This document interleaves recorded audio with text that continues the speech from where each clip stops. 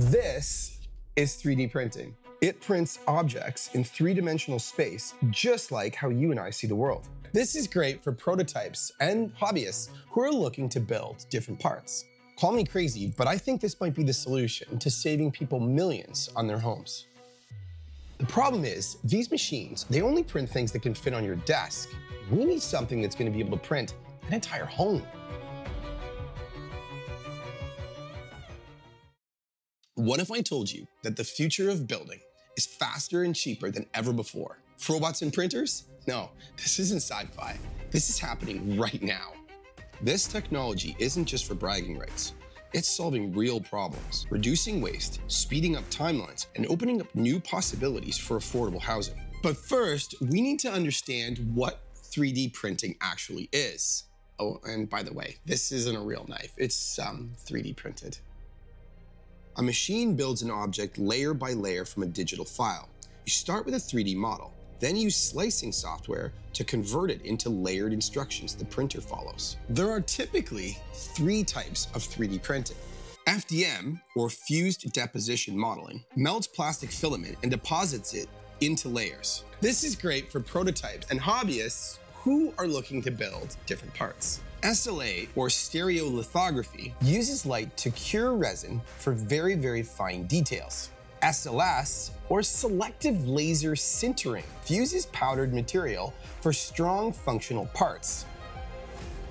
Prototyping for product development, custom medical devices, dental work, architectural models, tooling, props, jewelry, and fashion. These are just some of the fields that you'll find 3D printed objects. Across the globe, companies are experimenting with large-scale 3D printers that create walls, floors, and even whole communities. Traditional building methods are slow, labor-intensive, and wasteful. 3D printing can radically cut costs and timelines, building in days instead of months. Imagine printing a house in a week for a fraction of the cost, or printing a shelter in a disaster zone. The stuff I showed you earlier, these printers, they can't do this. But let's take a look at something that actually can. Large-scale 3D printing works much like small-scale printing, layer by layer from a digital design. But the difference is much, much bigger machines. First up, the robotic crawler system.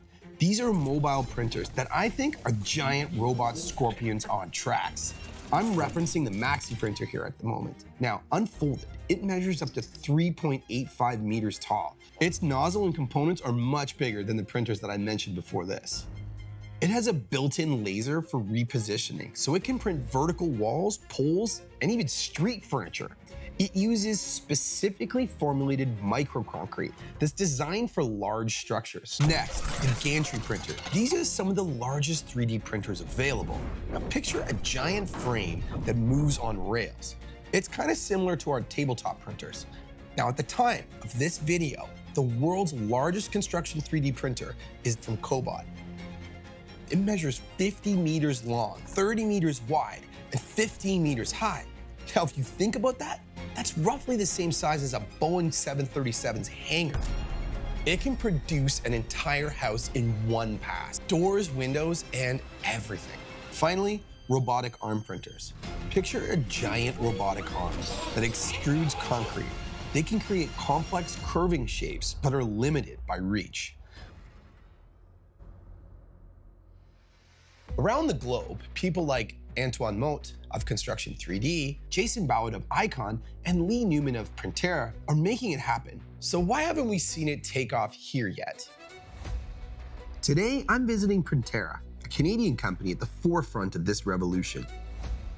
I met with Leigh at the site, where he's building a record-breaking structure, and I picked his brain to learn how I can incorporate his tech into my own 6-story apartment and get it approved. I've got a building that we're looking at building in Toronto. It's 6 stories, and I'm looking for the best tech that I can find. And right now, one of the things that I'm really highly anticipating working with is 3D printing. But I have absolutely no idea where to start with this. You're leading the charge in 3D printing. Honestly, just tell me everything. You know, where do you start? It's been a long path for us to get here, you know what I mean? So 3D printing isn't new to the world, but it's definitely new in Canada. So The first step was permitting and regulatory was the issue, right? We already know the technology can be used. It's being used globally. Here in Canada, it's been used on small scale, but never on a scale of a site to be 3 stories. So that's the first portion. It really comes down to regulatory, permitting, standard development. So all of the research that needs to be done in order for us to validate our wall system to get permits. So that's the most crucial component to using this tech. He's alluding to the fact that this is absolutely impossible to get because in order for you to get certifications on a certain product, you have to have it approved. He will be the first person in Canada to have the approval to be able to print a structural building out of 3D printing. Up till now, it's just been veneer walls. And now I'm assuming that's because 3D printing is pretty much not allowed in Canada, or is it? Innovative technology can be used in Canada if it is comparable to an existing methodology of construction. For example, our walls are designed following the masonry code, and all of the testing that we've been doing and got done is showing how our wall performs in comparison to masonry. So there are similarities in their design. I was investigating some other technology a little while ago, but I've heard a rumor that 3D printing's actually been around since like the 1930s as well? The late 30s, to be exact. So yes, the technology is not new. The automation of it, you know, and the BIM modeling and all of that, that has been new. But the actual concept of taking a material, mixing it mechanically, and extruding it was done in the late 30s. Printerra's work in Windsor, Ontario led me to a university lab where their partners test and refine this tech. And I got to meet with a man with an epic name, Dr. Daz. Dr. Daz and his research team are leading Canada's deep dive into 3D printed concrete construction. Inside one of the country's largest full-scale structural engineering labs, they're developing and testing the materials and methods that could redefine how we build.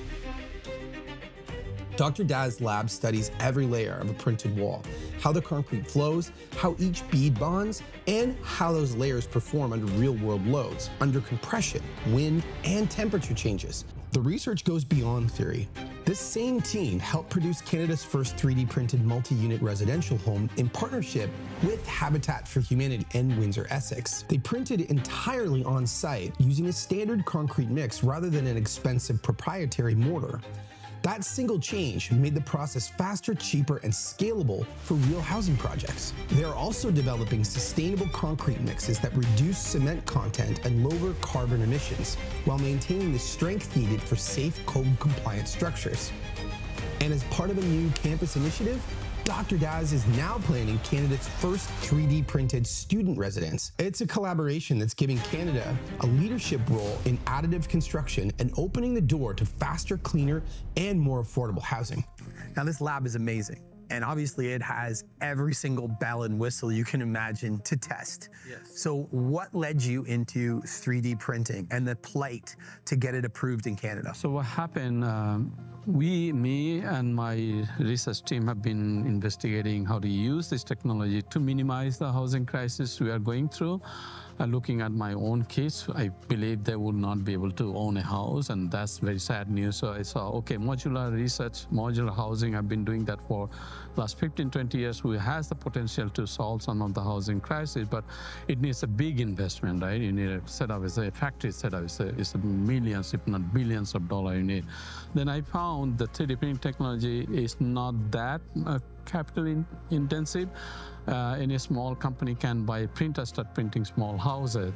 So that's how we got into this. Then during pandemic, what happened when we needed more isolation home for separation, you know, for the people who got the COVID and to separate them from others.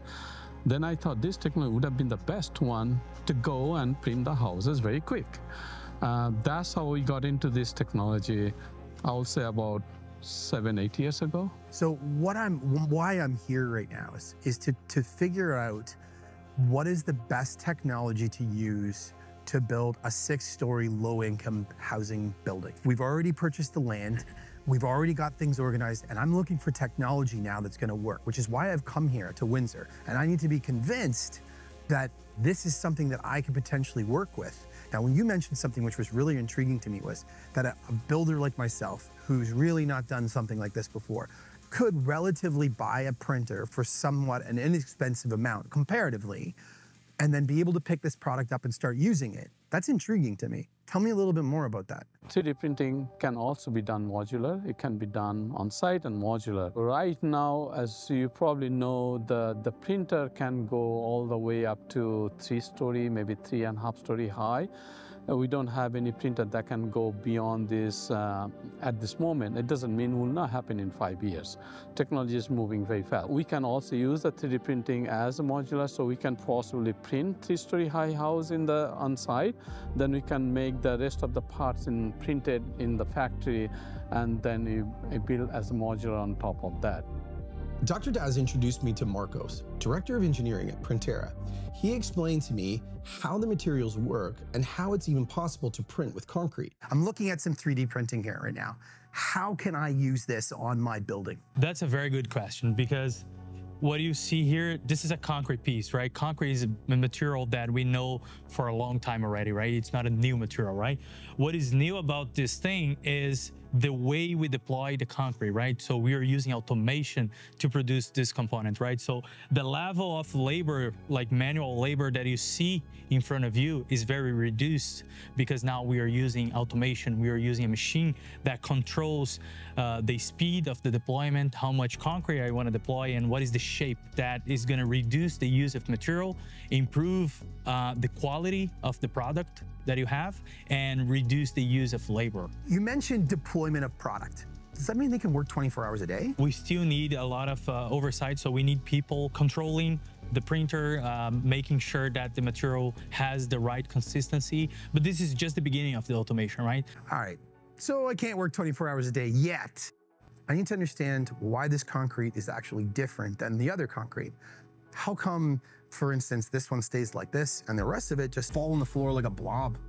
That's a very good question, because this is a formless process, right? We are not building formwork for that, right? So the same way when you're using a small 3D printer, you don't have a formwork, right? You're just building, like you have your nozzle deploying the material where the material is needed, right? And it's gotta be pumpable, and it's gotta be printable at the same time, meaning that the layer number 1 needs to hold for the layer number 2, and so on, right? So that's where the material science comes in, right? That's where we needed to develop the right material in order to make this printable and not just pourable, if you will. So what you're saying is I can't just go to Home Depot and buy a bunch of bags and put it through my garden hose and print away? That's correct. You cannot do that. All right, fair enough.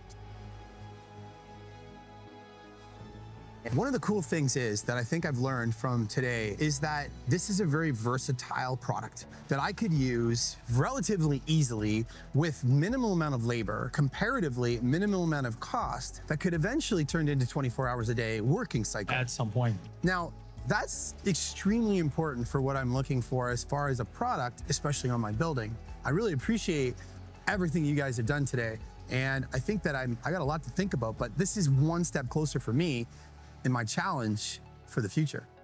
After the tour, I have a clear understanding of what's possible in Canada. Leigh mentioned his partners have already done large-scale projects in France, and I aim to check those out. Now stick around, because we're gonna be heading to a massive state-of-the-art facility in France. I'm in like heaven. This is wild. This is 30-hour print. Really? 30 hours? 30 hours. Like always, hit that subscribe button, and we'll catch you on the next one. Sucker. You couldn't help yourself. I couldn't. Got a fucking knife. This is cool as shit. What am I doing? This is stupid, by the way. This is like really dumb. Okay. Like, comment, subscribe, and we'll see you on the next one with my cool friend here. Sucker.